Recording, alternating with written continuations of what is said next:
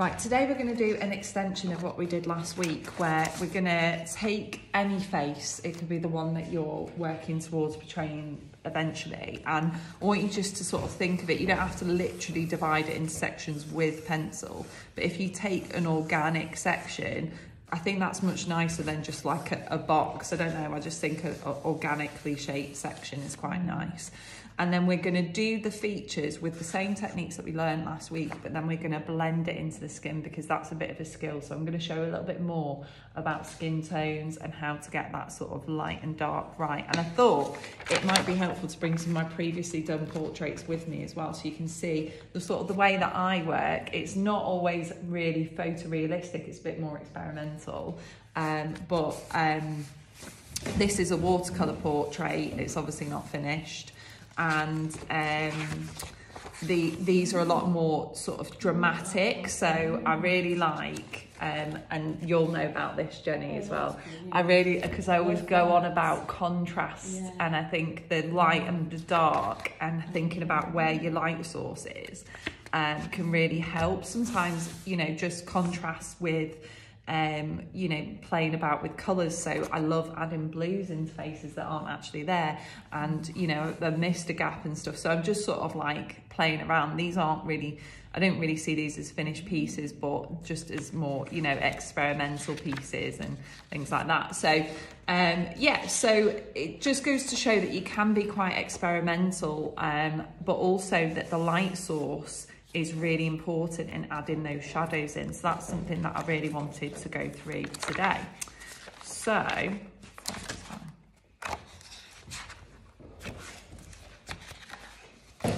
what I've done is, let's say this is the person that I'm going to depict.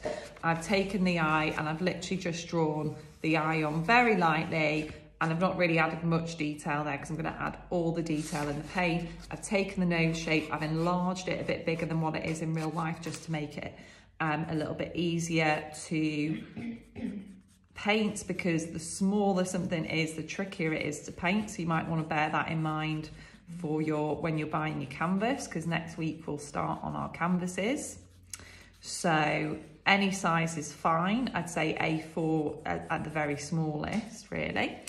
And then you want to get your colours, and you're going to, I don't know why I put green out, I just did it automatically, really. She could have green eyes if I wanted to change them. You have got a bit of artistic licence, so as I say, you can add in colours that aren't supposed to be there, like I like to add in blue to the skin tone and things like that.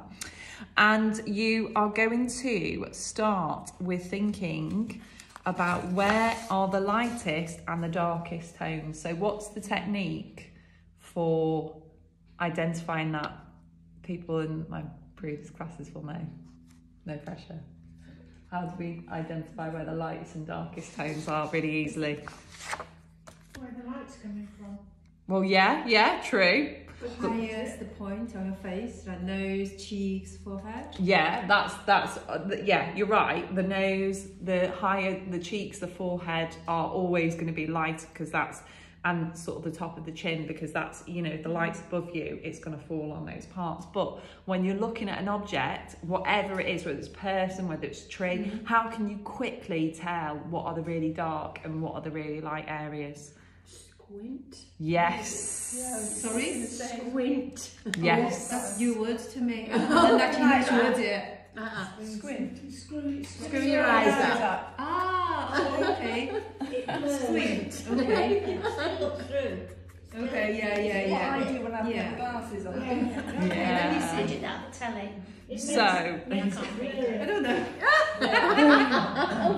it sounds like a really funny thing to say, but when you squint, when you half close your eyes, it takes away all the detail, and it only enables you to see the very darkest tones and the very lightest tones. It erases the mid-tones. So it helps you to see straight away, oh, I can really see there's light there, I can really see there's dark there. So it's really, really helpful in terms of that. Now, with watercolours, you have to always start with your lightest and then you work up to your darkest. But it's not like that with acrylics, because you can layer over. So you can either start with your darkest or your lightest. I mean, generally speaking, it is actually probably quite good to start with your lightest tones. But I've just added in my darkest there, and then I'm going to add in my lightest. So I've got my really light one underneath there. Now, make sure you don't add too much water to this. Especially if you've just come from doing a watercolour, because it's really tricky. So I've added my light and I've added my dark, and now what I'm going to do is I'm going to just try and blend and intermix in between so that I can get that skin tone, if you see what I mean. I wasn't watching properly. What colours did you mix? Yes, sorry. I put the white, Yeah. the yellow, Yeah. yeah, that's the right one. A bit of the reddy orange, the brown, and when I mixed that together, it made it quite warm. Yeah. So then I added a little bit of the purple to cool it down a bit and just to dull it down, because the skin is quite dull. Now it looks really, really dark on there, but it's actually lighter than my skin. Everything looks dark on the white paper. Do you see what I mean? It looks dark on here, but you've got to test it against your skin. I did add a bit more pinky peach because her skin is quite pinky peach. And I would say that a soft brush is quite good for this. So you want to have a brush that's quite soft for blending the skin. So if you've got really stiff bristles, it's not going to give you the smoothness of the skin. So that's something that's quite important. You could do, yeah, absolutely. Because if you think about, you've got to think about this almost like makeup, you know, applying foundation. And That's people use a blending sponge, don't they, for foundation. So that can be, that can be something that's really, really helpful. The other thing you want to think about is the direction of your brush strokes. So when, I think I mentioned this before, when Leonardo da Vinci was learning to draw people, he was really interested in the anatomy and thinking about, actually there's a bone behind there, that's why there's a highlight there, and trying to blend that in around the edges so that it gradually just starts to form. And then you can just end the piece wherever you want to end it, because it's an organic sort of section. So once you feel like you've got the hang of painting that sort of skin tone in that sort of area, then you can just kind of finish it where you feel comfortable, sort of thing. But you can see that it's starting to become a bit more dramatic there, yeah? With the nose area, this is a little bit more tricky because, well, you already hopefully remember how to draw the nose and paint the nose from last time from doing it quite circular. However, adding in these curves here is tricky because you can quickly age the person by giving them wrinkles, basically. But we do have a curve there. So you want to kind of show that curve, but you don't want to show it too dramatically because you could age the person. So if we do want to age a person, So we it's just best do to it. do an age. Yeah.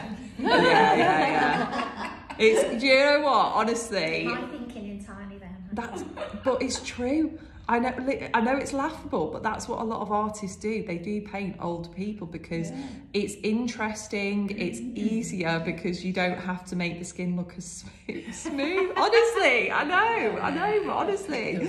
And you know, they say, oh, it's, you know, it's much more interesting to add, you know, the wrinkles, but I just think that's an excuse, to be honest. We call them laughter lines. Yeah. It's an experience. Yes. So I'm adding the lighter tones up around it. And the thing about acrylics as well is you can keep on layering. So if you're not happy with something or how smooth something is, you can keep on layering it. But the whole time I'm thinking about the curve of the lips that are going to be underneath that. So I'm following that sort of shape as well. And then down these edges, I'm following that curve. So it's all the time thinking about how the skin falls, what's underneath the skin, and then blending in. Now, when I'm blending, I'm often mixing with colours already on there, and I'm not washing my brush a lot. I've not used a lot of water at all there, and I'm working quite quickly because it does dry quite quickly. So, you know, do work quickly because you've got nothing to lose on this. These are just, you know, testers and experiments, but if you aren't happy with something, when it does dry, you can go over it, so that's the good thing. But yeah, I'm just often picking up colours from underneath and then working back into them. Yeah, and then the lips, pretty much the same process, but remember to add your white on the chin. There's a lot of white on this side for this person. And then your dark tends to be underneath, and there's a lot more darker on this side. And what I'm going to do there is I'm going to change to a bigger brush because it's a bigger area. So think about the brush size you're using, and I'm actually shading that in a bit of a curve shape so you get the sense that it is a curved chin. And there's actually hardly any water on there at all, but it's allowing me to smooth the paint and allow me to use it quite thickly. Did you wet your brush at all? No, I didn't actually. No.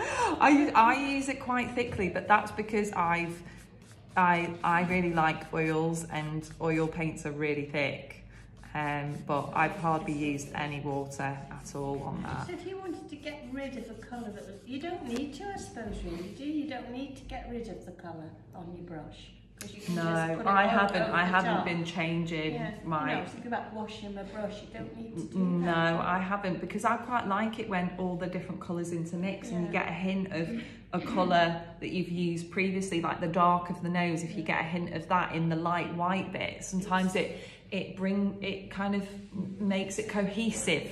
It makes it consistent, so I personally like that. But I feel like you can get a sense of that shape now with that chin. You can really see that the chin's round, and you can see that the sides of the chin are smooth. So you're saying do the chin first before the lips? Yeah, well, the lips, can you remember how to do those from last week? And the nose and the mouth, the eyes? Yes. That's for drawing it, before you're colouring it. Yeah, but I would maybe paint them afterwards because they're so dark. Like the nostrils, I would paint afterwards, and the eye, so I've done the skin first because that's lighter and it's a bigger area, and then these are more finer details, so you always do your finer detail last. So when you're painting a portrait, you do all the skin and then do the finer detail last. Because, and it always looks really weird when someone looks at one of my portrait paintings when they're half done, because you've got all this skin and no eyes, you know. And then as soon as you add in the eyes and the nose and the mouth, then they go, oh wow, now it looks amazing, sort of thing. But it's like it is the last stage, the finer brushes, the finer detail, because using bigger brushes here, and say you'd already painted the white of the eye and then you went over that by accident, then do you see? Whereas if you go over that and then paint the white afterwards, then it's okay. If that makes sense. Yeah. Okay. So is that okay then, guys? Do you want